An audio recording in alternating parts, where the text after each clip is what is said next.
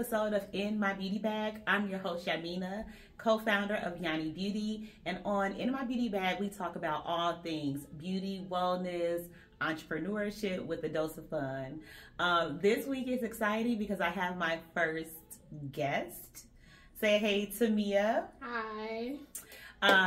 Samia is a beauty professional. She does brow makeovers. She is also an aspiring model, and we're going to talk about all things beauty from a Gen Z perspective.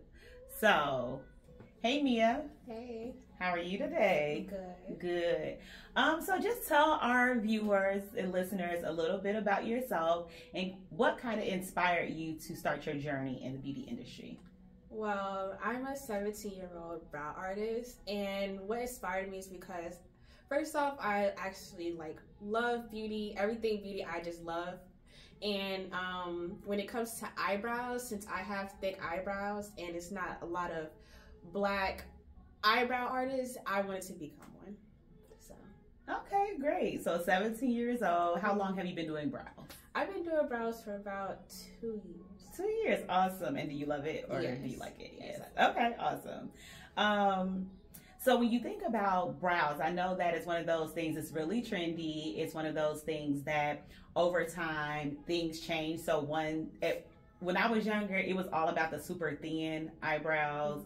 Now, so much about like fluffy brows or well-defined brows. How do you stay updated on like brow trends so that when you have clients, they kind of know, or you can kind of inform them on what their brows should look like?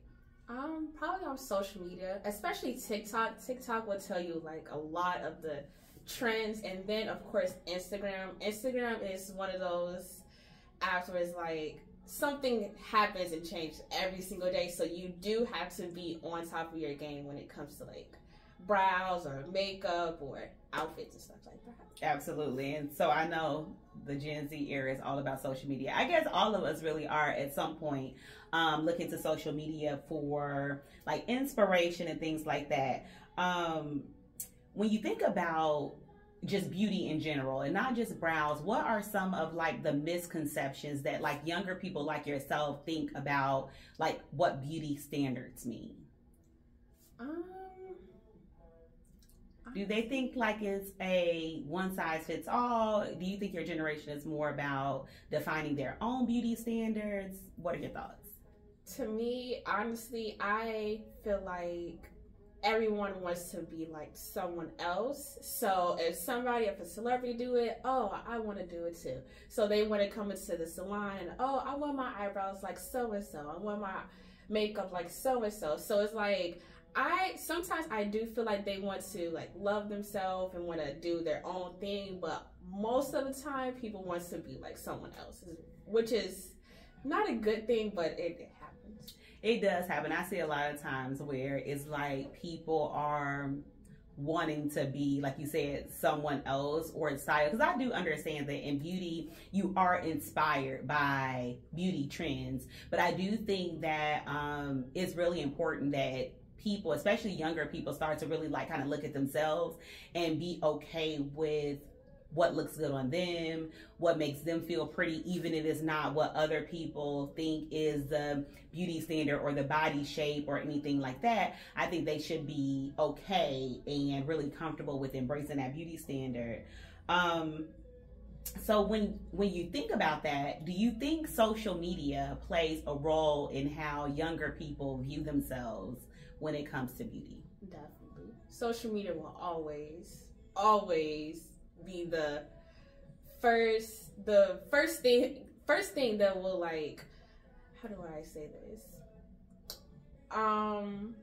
Will play a big role, definitely, because of course like the celebrities and then the influencers and all that other stuff, it would definitely be like what influences yeah. people to, So talking about influencers, how do you feel about influencers? Do you think influencers are necessary? Do you think they're a necessary evil, or do we not need influencers? Especially when I say we, I mean like younger generations. you know, let's say 14, 15 to like 20-year-olds, do you think they should be kind of influenced by the influencers of the social media platforms that we see today?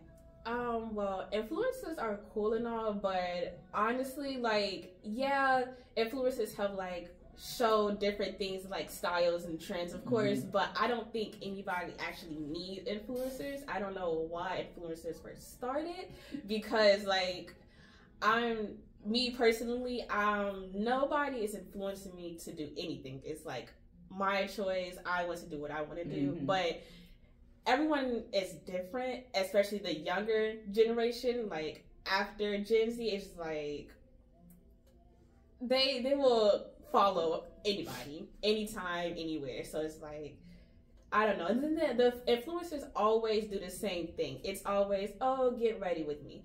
Oh, let's do this. Let's do that. It's nothing different. They don't ever change it. It's just the same topic over and over and over again. So I don't think it's necessary.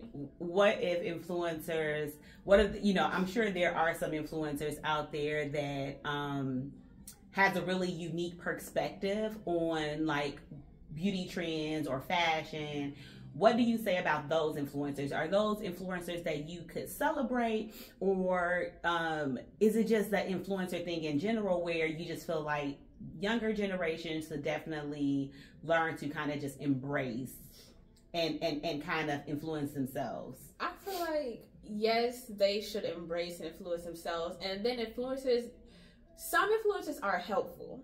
And when it's like, when they're helpful and they're telling actual facts, then I feel like that's when the younger people should actually like, oh, okay, I understand, I want to do that. But when it comes to like crazy stuff, like, oh, let's do eyelash extensions on my eyebrows, it's like, why are you influencing that? What are you doing? I don't think any young person or old person, I don't know why any 20-year-olds wants to do that, but it's nothing that I can control. Anyone would be like, they do them. It's honestly funny that you mentioned the eyebrow extensions. I never saw that until just the other day. Yeah. That people were literally putting hairs and extensions in their eyebrows. Yeah. And I am certainly sure, like being in beauty myself, I'm sure there are different ways. One of the ways, and I think that, and I don't know if you've heard this, but something that I've come across about like growing your brows and filling them out is, of course, using like natural oils, like maybe henna or castor oil. But also, if they didn't necessarily want to use, maybe it takes longer, they don't feel like that's the thing, that people have been using Rogaine for growing their lashes. Do you know what Rogaine is? I know you're kind of young. Okay, so Rogaine is a medication that men would use to grow their hair back. So when they start balding, they would put it, and they actually sell it like over the counter. And people would start to do that and put it in their eyebrows. And I heard from a dermatologist actually that that's one of the best ways that you could grow your eyebrows, instead of like doing extensions, which would probably pull them out more, just like we do our lashes. That maybe, doing it that way would be better. Yeah, so the Rogaine thing, I think I might try it. I don't know. I might try it. It's something I heard. And so if any of our audience has used Rogaine to grow their brows out, drop us a comment. Let us know. Let us know if it works. But thinking about just beauty trends, things that people may not know, do you have any beauty trends or tips? Maybe a product suggestion or something like that you really love? I don't care if it's for your hair, your skin, your makeup. What is one of the products or product trends that you can't live without? This is a hard one. Well, definitely we're going to start off with the basic, which is lip liner. I cannot live without my lip liner at all. Yes, I have full lips and all, but lip liner brings out, it's like lashes to me. It just brings out my features more, I guess. Okay. But also another thing would probably be like a brow pomade, wax type of thing. Because I did have an incident at a brow place where they kind of threaded like my eyebrow off a little thinner than what it was supposed to be. So I think we've all had that experience. Yes, so using the pomade and like it's like a lamination. Okay. Basically. So it's like a fake lamination, but it's not forever. You can just wipe it off anytime. Okay. So that's also something that Okay, awesome. So we're going to wrap up a little bit, but I'd like to ask people about wellness and self-care. Can you give us one of the things that you do to take care of yourself, practice wellness or mindfulness? What would you give our audience? What suggestions, especially for someone younger who may be new to really embracing self-care?